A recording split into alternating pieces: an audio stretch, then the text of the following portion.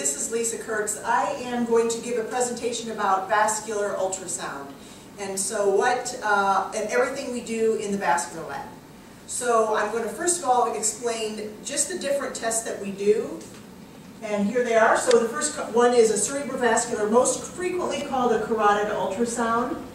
Next is arterial ultrasound, both upper and lower extremity. Venous ultrasound, both upper and lower extremity. The abdominal aorta, which includes the iliac arteries. The renal arterial ultrasound, which is different from a renal ultrasound. A renal ultrasound is just an ultrasound of the kidneys, most frequently done in radiology. The renal artery ultrasound is actually looking at the arteries to the kidneys and measuring the blood flow to the kidneys. Celiac mesenteric, those are the arteries that feed blood to the digestive organs.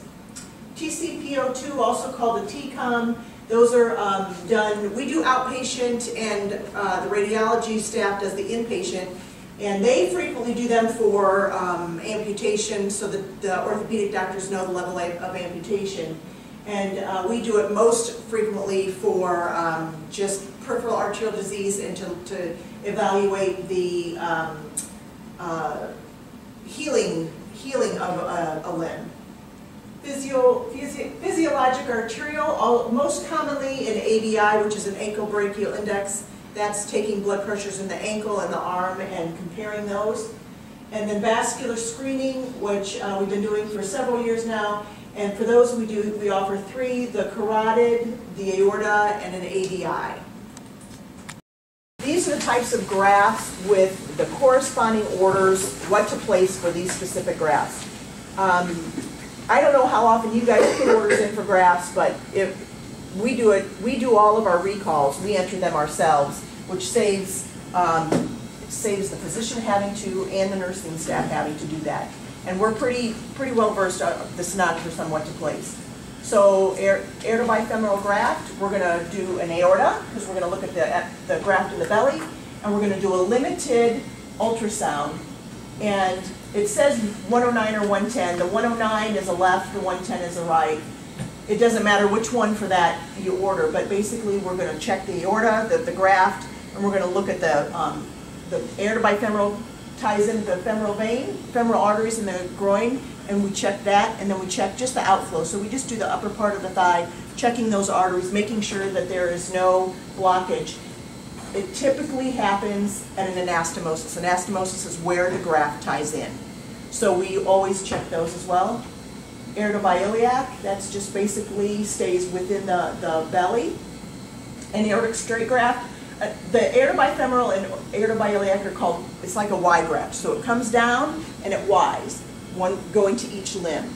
An aortic straight graft is they just literally stay within the aorta. They do not go below the aorta and into the iliacs. Fem graft, femoral to femoral, that's where one of the iliac arteries is blocked, and so they will take a graft and tie it from one femoral to the other femoral. And so we will evaluate that, and it depends upon which way it's going. So if it is a right to left, you would order a left, and the reason being is that you're perfusing the left limb. That's why you order a left. Same thing, left to right, you're perfusing the right limb because there was an occlusion on the right. So a right limb with ABI. Femoral to distal graft, that starts in the femoral, goes in either the popliteal, above or below the knee, and it can go as far down as the ankle. And that is depending upon which side, left or right. Axillary to femoral graft, that's where they have to bypass the aorta, and they start in the axillary artery in the arm. They tunnel that graft. It's right down, and it's just basically underneath the skin, and you can actually see it on the patient. It looks like a hose coming right down, and they tie it into the femoral artery. Sometimes it is an axillobifem graft, and they'll come down and they'll tie it into both femoral arteries.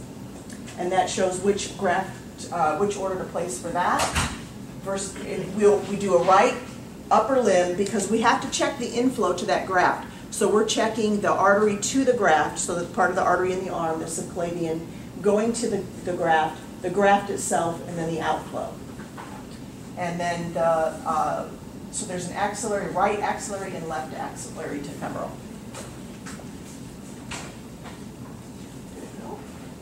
Okay. Oh.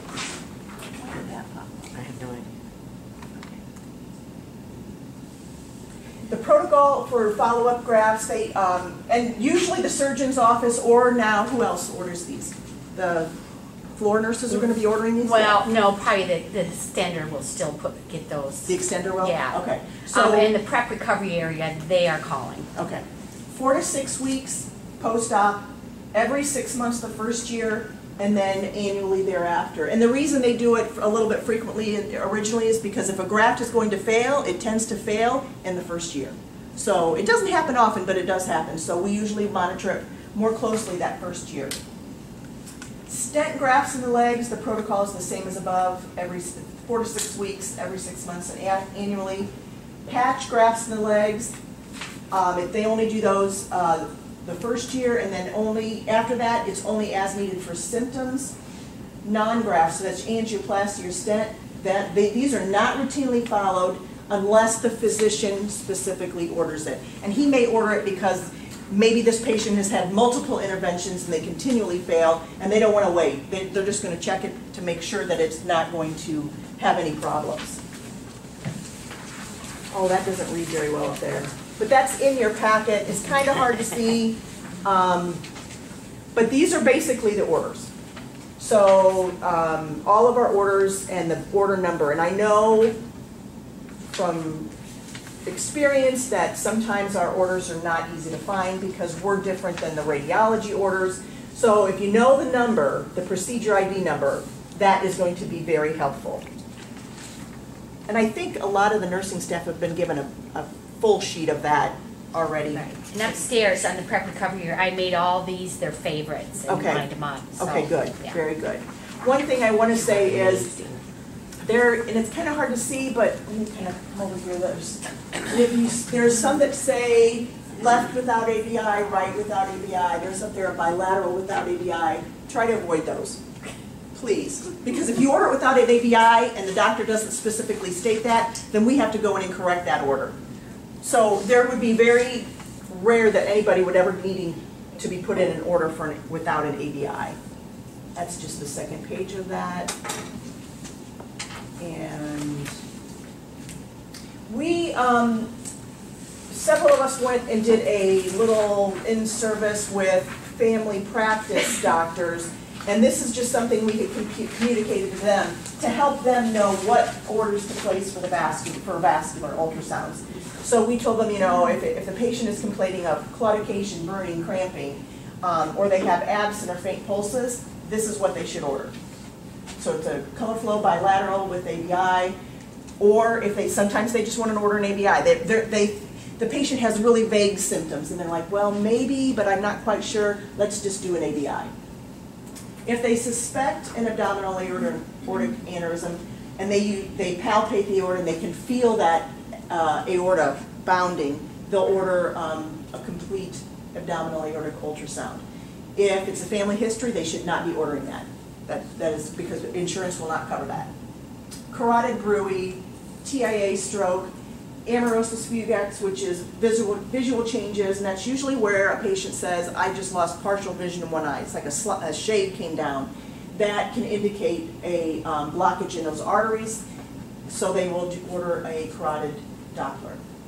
Hypertension, increased creatinine, those are for the renal artery ultrasounds. Bilateral, the only time that a unilateral should be ordered is if a patient has a known single kidney. And a lot of times we get orders from the kidney doctors, the nephrologists, and that nephrologist knows they only have one kidney, and they'll still sometimes order a bilateral. We have to change it. But we will check those arteries to the kidneys.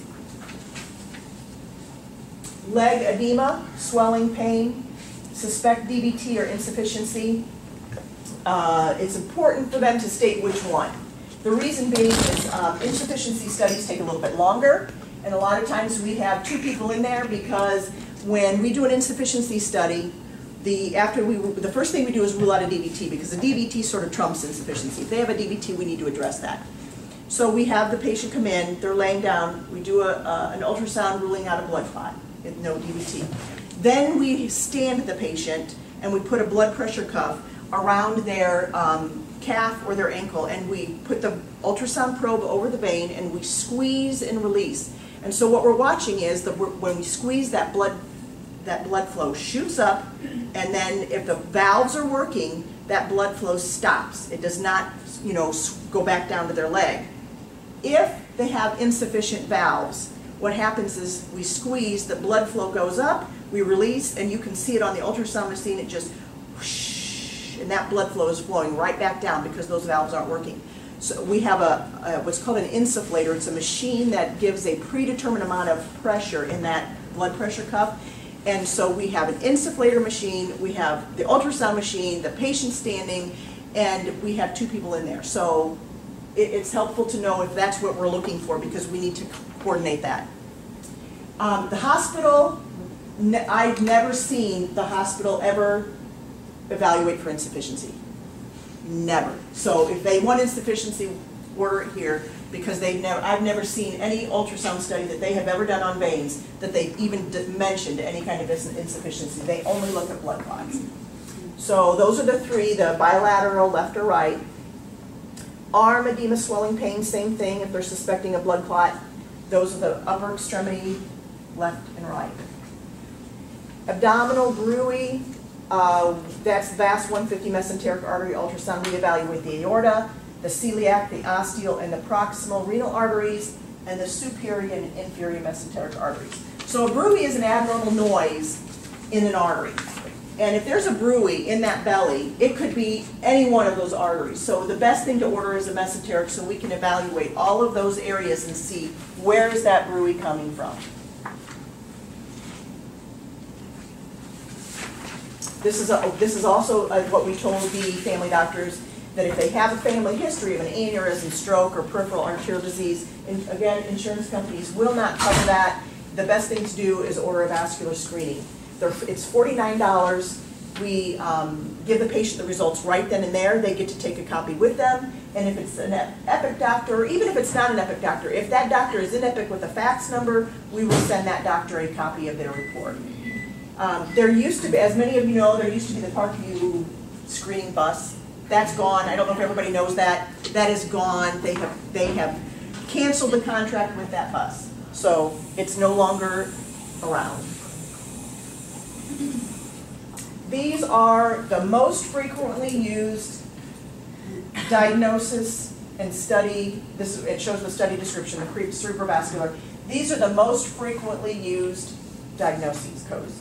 And as everybody knows, when ICD-10 came along, it changed everything, and you have to be way more specific.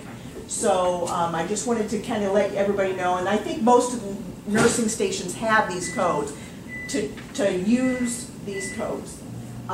One thing, carotid artery disease is not a payable diagnosis. Makes no sense to me. Carotid artery disease and carotid artery stenosis are pretty much the same thing, but disease will not be, Medicare won't pay for it. So the I-65, 21, 22, 23, those are the codes you should use for if they know they have a stenosis in an artery in the carotid arteries. Let me see any of those up. The R09.89, that code, if you type that in, that can bring up a bunch of different things.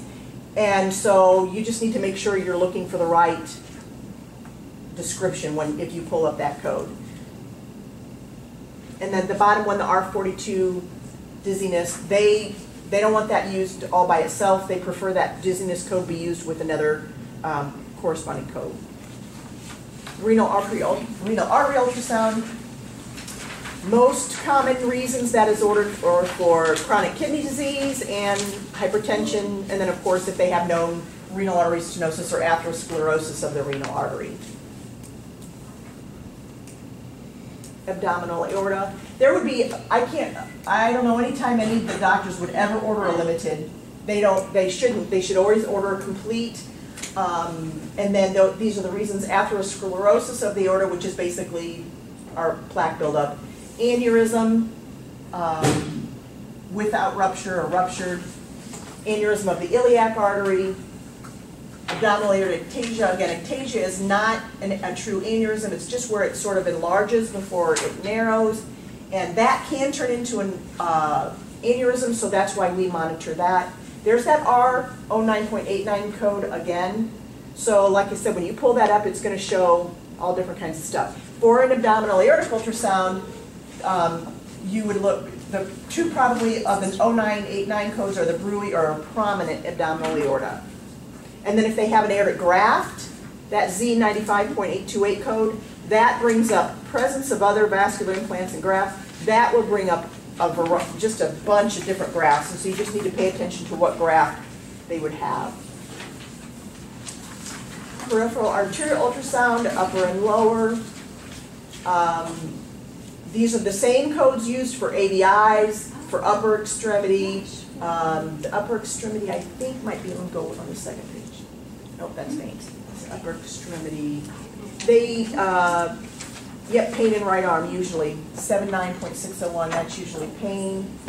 The 77.1 near the bottom, stenosis of the subclavian or radial artery. That 77.1 code, that's another code that brings up a bunch of different options. If they know there is a blockage in a subclavian artery, they will order that. And sometimes a doctor will order, he wants to place an order because their blood pressures in the arms are different. So let's say the arm pressure is on the right is 170 and on the right and the left is 130. Well, they're like, okay, you know, and then they'll order a bilateral. They don't need to order a bilateral. We need to evaluate the one with the lower blood pressure. And the reason we're looking at the one with the lower blood pressure is the reason it has the lower blood pressure could be because there's a blockage in the artery to that arm. So we will order, they should order probably an upper extremity pressure study, which is that VAS 115. Let us look at the blood pressures and measure with a machine, because sometimes they'll say they got a difference and then we'll use a physiologic machine and the blood pressures are the same. And then we will go on and do an ultrasound of the arm with the lower blood pressure. Let's see. Venous ultrasound, upper and lower, DVT, and it shows different codes for whether it's an upper extremity, whether it's a lower extremity, whether it's right, left, bilateral. Localized edema, superficial vein thrombus, or phlebitis, that's also a different code. And all those codes are on here. So for ulcer, like if you have a lower extremity ulcer, it would be the I-80-.101. Would you use that because it's inflammation, or? Let me see if there's. Well, we can talk about it. You know, because I think I had to put one in, and I didn't get any in basket staying. It didn't work. And that's what I used. Well, ulcer, I think if you type in ulcer, they want to know where the ulcer is. And I used that too. So okay. I used. You used two codes? Yeah. That's probably, yeah. Okay. Yeah, that would be good. Venous insufficiency, varicose veins. No, that's just continued. Mesenteric artery ultrasound. That's a hard one sometimes to code if they don't know for certain. And they should never put a code, like for instance, if they suspect a DVT, they should never use a DVT code. You can't use that code unless that's a proven thing. So usually for the mesenteric, it's for an abdominal Brui, which is the R09.89. They're generalized abdominal pain, or if they know they have a stenosis in one of those arteries, there are codes that state that. Pseudoaneurysm. So we do evaluate for pseudoaneurysms, but we usually try to refer them over to radiology, and the reason being is if they come to us and we do a pseudoaneurysm evaluation, if it's positive, we send them over to radiology because they're going to do a procedure. Radiology repeats the ultrasound and they get paid and we don't. So we always try to send them to radiology. We refer scheduling to radiology. Now, having said that, there are certain doctors who will say, nope, want it done here. Well, then we'll do it.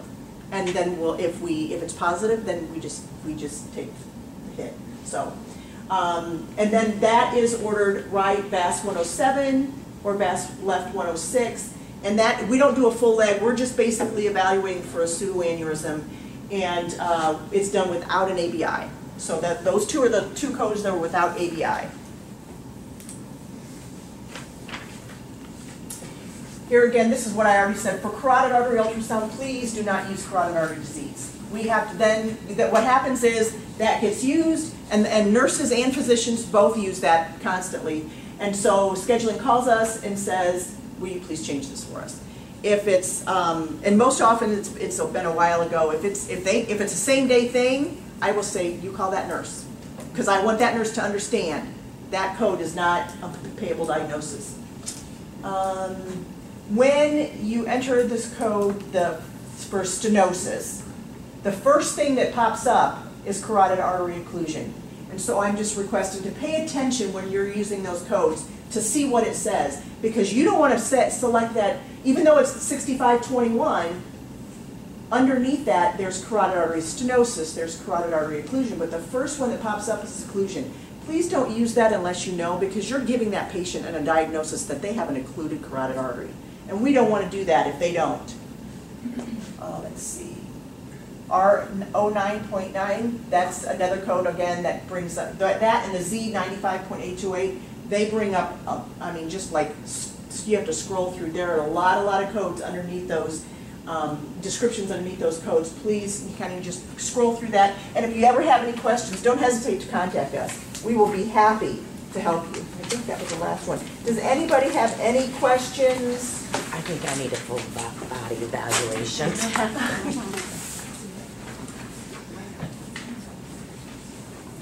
Does anything not make sense? No. I think it certainly opens your eyes to the number of things that you have to watch out for. Oh, yeah. I mean, It's very, yeah. Ordering for vascular and scheduling for vascular is very complex.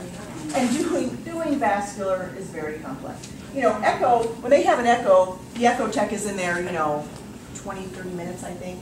When you're doing a vascular ultrasound, I mean, it's nothing, it's not unusual, especially if they're having, let's say they're having a carotid in a leg, that patient is on our bed and we are hands-on for 2 hours. That's a long time. Yeah. It is. And sometimes they're coming in for an echo and a myoview and a vascular study. These patients are here all day. I mean, they're leaving here and they're exhausted, and I understand that. That's a long day for them. It's a really long day. Lisa? Yes? Are the docs aware of these different codes and stuff? Because I would say 90% of the time my doctor puts his own codes in. They've been given the same information, but you know how it is. They've been given the same information. Yeah, yeah. And whenever I have an update, I always let them know. Whenever I update that form, I let them know. But you know how that goes. So, but yes, they are aware. Yeah. And some doctors are, especially the peripheral doctors, they're a lot more aware. They should be. Yeah. But not always. I mean, I still have Dr. Chastain who orders carotid and puts carotid artery disease. And then, we have to change it. We have to change it, yeah. So.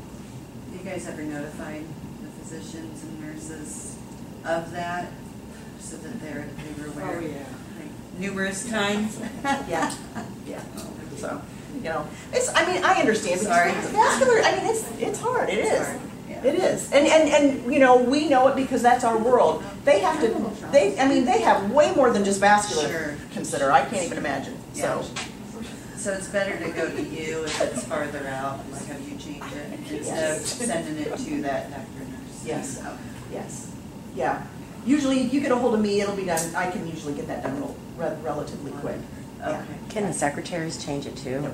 It has to be you. It has to be one of us, Okay. not just me. I mean, any of the sonographers can change it, but Oh, scheduling usually contacts me because I will do it as quick as I can, and they're usually, it's just easier to contact me. Gotcha. If I'm here, I'll be happy to do that. I have no problem changing codes.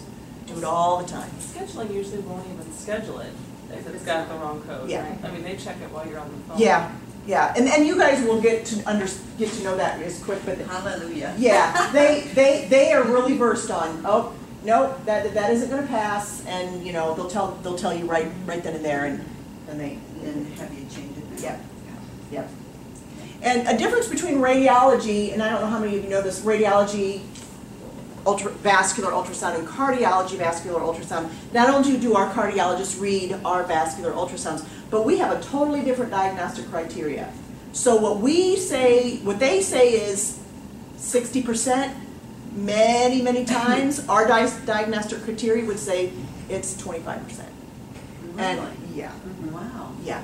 And that's a dream of mine, is to get one diagnostic criteria for all of Parkview vascular ultrasound. So, Yeah. Because That's a good you know, dream. yeah.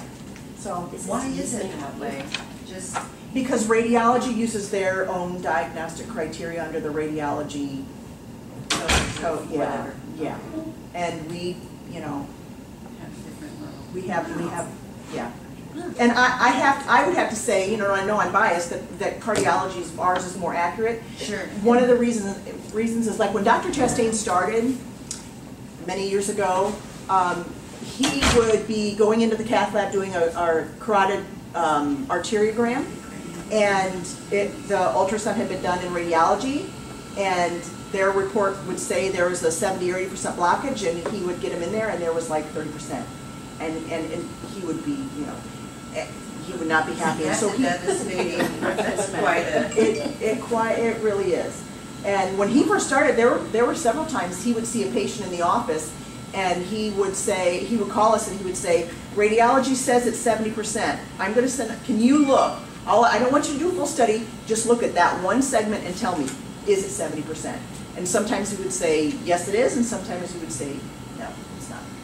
So, Wow. yeah. And it's all, a lot of it's based upon the diagnostic criteria. Hey Lisa, Yes. what you just said, we have to say to patients a lot where they'll say, oh, do I have to come here? Can I just get it in Kalamazoo? And I tell them, well, if it says less than 50, is it 16 or is it 50? I mean, and then they're like, oh, well. Yeah. So they kind of can see, comparing apples to oranges, it makes a big difference. It- What we're gonna do for them is listen. Yes, yes. It is. It is a big difference. So, yeah. Any questions? Comments? No? All righty. I appreciate everybody coming. Hopefully this was informative and It was. answered any questions you had. Thank you. Thank you. You're welcome. You're welcome.